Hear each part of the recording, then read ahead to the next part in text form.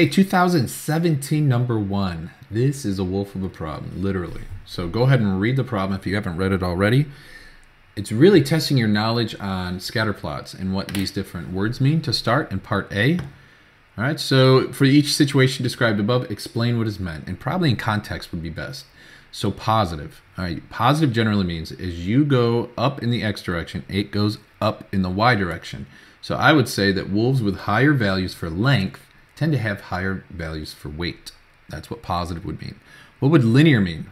Well, linear means that as you're going up at the same rate, right? So if you have a scatterplot, same rate. So as the wolf's length increases by 1 meter, the weight will have a constant increase on average. All right, that constant increase is what makes it a straight line. Now it's nonlinear if it increases by different amounts, like in a quadratic or exponential, so on and so forth. So for linear, to get that one right, for every increase in X, it's got to be the same increase in Y. And lastly, what does strong mean? Well, if you have a strong scatterplot, it means the data points in the scatterplot fall close to the line. They're not spread all over the graph. They're all very close to the line. And we can say line here because it said linear. All right, the next part, the data collected from the wolves is used to create a least squares regression line. I thought it was very obvious. Inconvenient that they used Y and X and they didn't use the actual variables that they gave you of weight and length. Length would be the X. But anyways, interpret the meaning of the slope in the least squares regression line. So the slope, remember Y equals mx plus b? So there's the slope right there.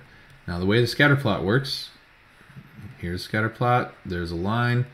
For every increase in X, this equation is going to make the Y increase by 35.02. So for every increase in X or increase in the length, that means that the Y or the weight will increase by 35.02. So we just need to say that kind of in context. Every increase in X results in 35.02 increase in Y. Here we go. For every increase in length of 1 meter for a wolf, we can expect an increase in weight of 35.02 kilograms. That is the meaning of the slope. And lastly, for one wolf in the pack with a length of 1.4 meters, and remember, this line predicts, and that's what that equation comes from. It's a prediction line. So scatterplots, I mean, the whole point of them, they're not going to fall 100% on that line or else correlation would be 1, and really, you know, that's a boring scatterplot. But scatterplots kind of look like this. You got points all over the place.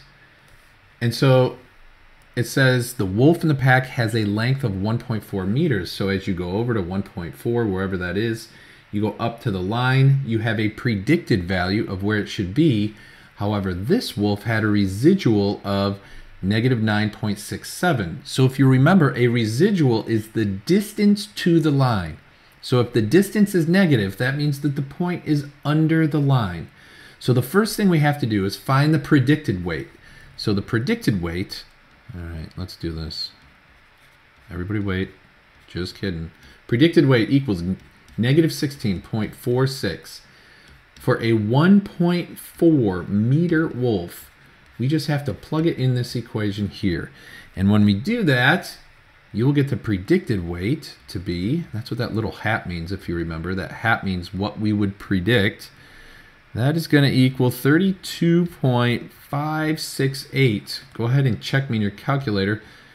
Kilograms. That's the predicted weight. But it says the residual is 9.67. So we are going to subtract 9.67 kilograms.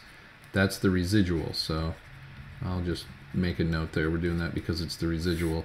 And we're going to get a final answer of 22.898 kilograms. And that would be the weight of the wolf because it's below the line, because we predict 32 and it's at 22.